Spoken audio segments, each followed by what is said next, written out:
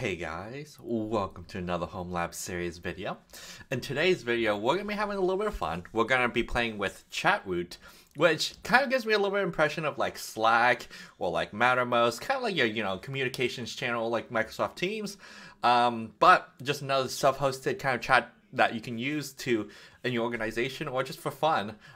So we're going to be playing around with that. I didn't actually prepare this video because just have some things going on in my life, a lot of work and a lot of planning and things like that. So haven't had much time to plan this video. So we're going to just kind of wing it, see how it goes, and hopefully you guys just kind of enjoy watching kind of my thought process on just kind of making something and hoping it works. So but we'll have some fun regardless. So stay tuned. Let's take a look. So I did all the prereq stuff because I actually had to restart my server, so I wanted to make sure everything actually works. So I updated my DNS to include a new entry already for my zone. So updated the serial number, added the entry down here for Chatwoot, updated my Ansible playbooks inventory so that it would include that also in here. Not my config, the inventory. It has been a long week if you can't tell. There we go. And we already created the VM. So in this case, my normal workflow, it'll create the VM, patch it, install Docker and Docker Compose, which you will need for this. Create the certificate on the step.ca server, and then download it with Nginx and reverse proxy what it's using. So what we'll do is go to Chatwoot Docker self-hosted and search for that.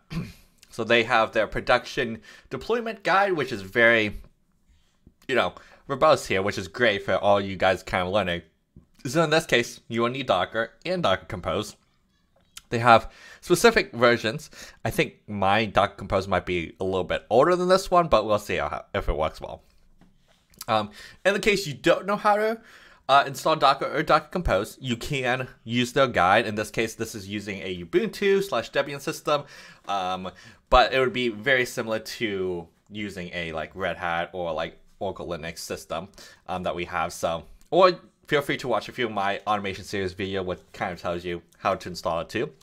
Then we will download the files that they need. So they have the .env, which will be the configuration files. So let's open up Tabby Terminal here.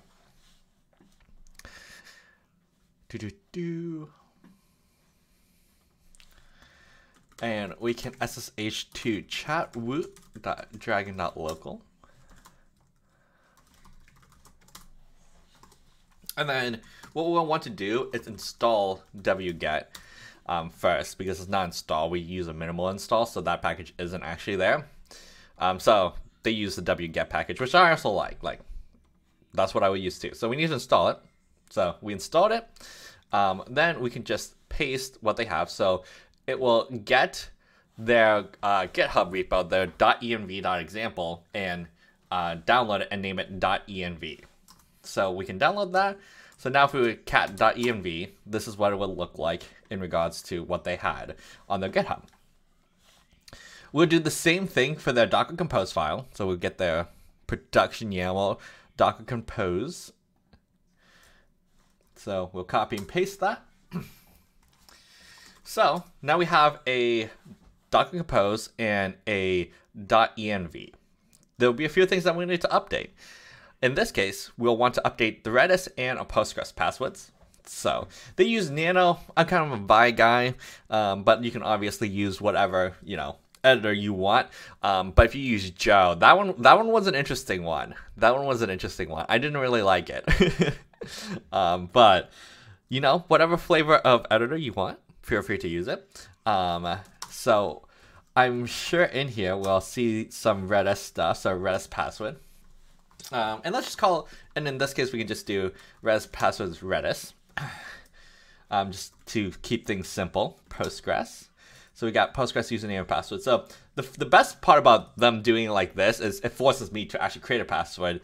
versus, some Docker stuff that I've seen, they have a default password, which would be like, Postgres password, Postgres or something.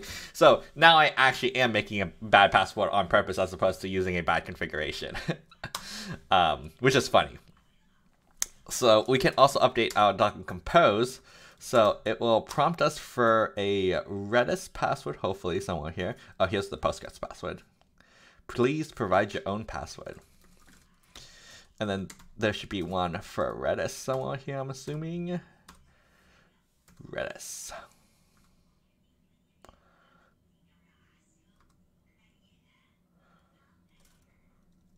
.env. Oh, this one will just grab it from it, it looks like. env file. Yeah, so this one will just grab it. Let's double check the configuration. Yep, so only need to update the Postgres password. So not too bad. So we'll save that. All right. And then what we'll do is do the Docker Compose run. So apparently we will prepare the database by running migration. So let's prepare the database by running these migrations.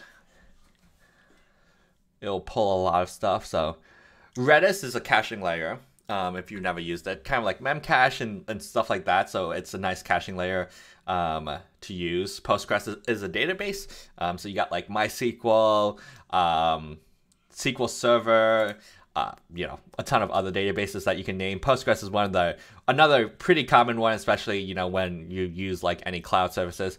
They usually provide Postgres as one of them. So we'll see how long this takes. I actually don't know because I haven't created this beforehand. But I don't think it should take too long here. So this is using gem stuff. Okay, so created database. So it looks like there were some warnings, but it looks like you still created a database. So we'll pretend that's good.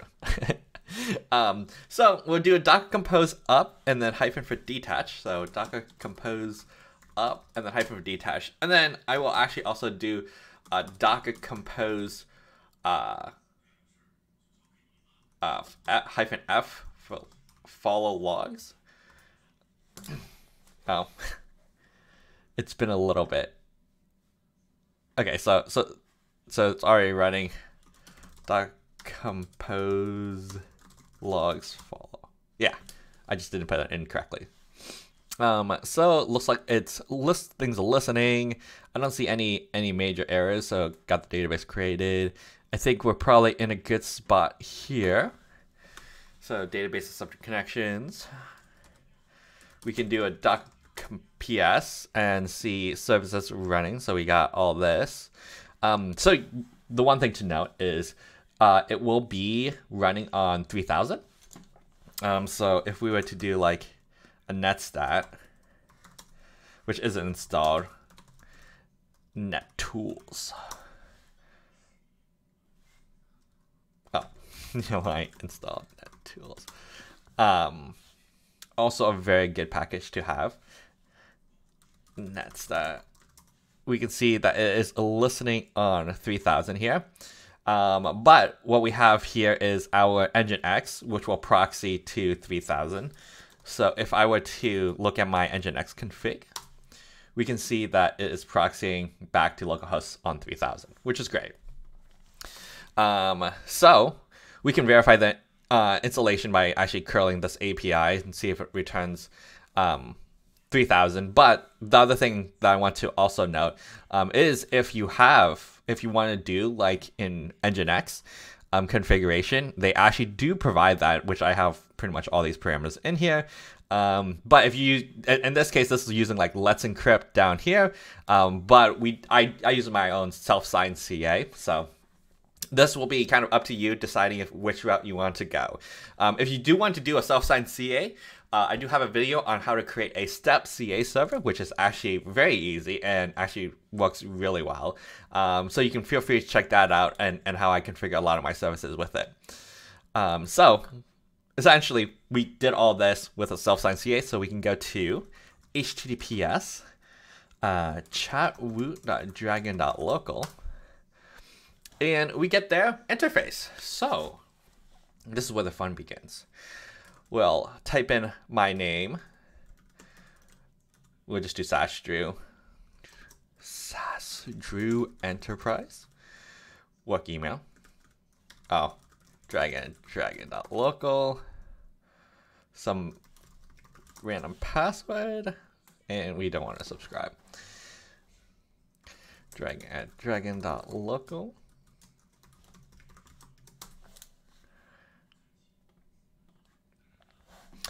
And there we go. So this is kind of the user interface. This is actually my first time actually seeing it like this. So we'll change the appearance. We'll do the dock thing, make it a little bit easier. But you can kind of see that, you know, the installation was super simple using Docker. Then we got, you know, your conversation mentions unattended. You can add contacts, reports. So you can actually see like traffic reports and stuff like that. You can actually do a campaign for your website and stuff like that. So it's, you know, kind of very similar to like Slack or like Mattermost. So you need to obviously invite more members. But you can get some chats going. Probably, I'm sure there's an API for like doing bots and creation like that. But to get started, that's how you install it. And maybe we'll create a video on, you know, when I get a few more other users in here to see how it all works. So if you enjoyed the video, please leave a like, comment, subscribe, and we'll see you guys in the next video. Bye.